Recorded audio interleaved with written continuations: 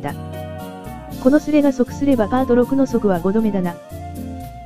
オツです2015エディットには手つけてないから参考にさせてもらいます。クラシック始まったらここも盛り上がるのかな。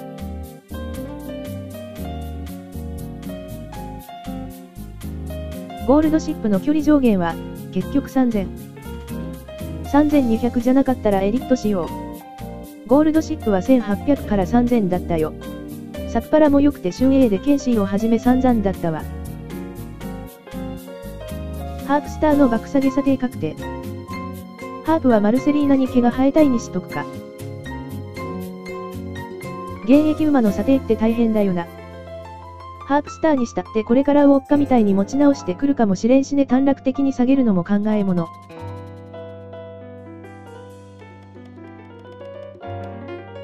アッシュゴールドは大幅マイナスでいいな。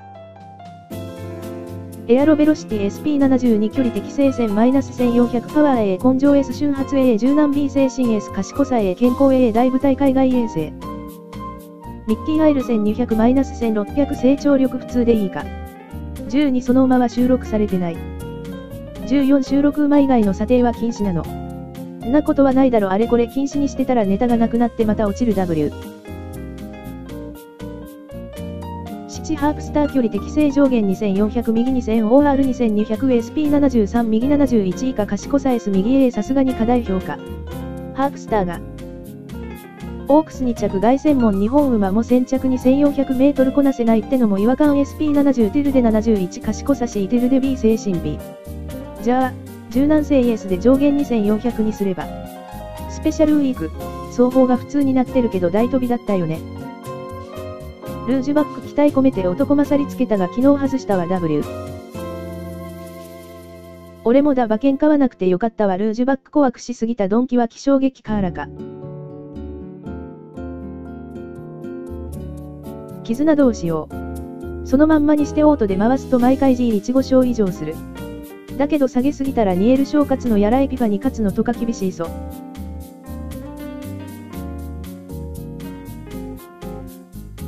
絆は SP 一下に下げる程度でいいんじゃないの。史実以上に活躍するのはある程度は妥協しないと切りないで。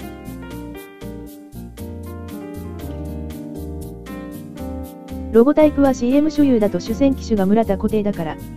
デムーロ兄弟が乗らなければあんなもん、とは言える。23史実馬に苦手はついてないジェンテルはサブからは前提へ以上にして10馬場苦手つけるのが良さそうなんだけどな。ちなみにコム。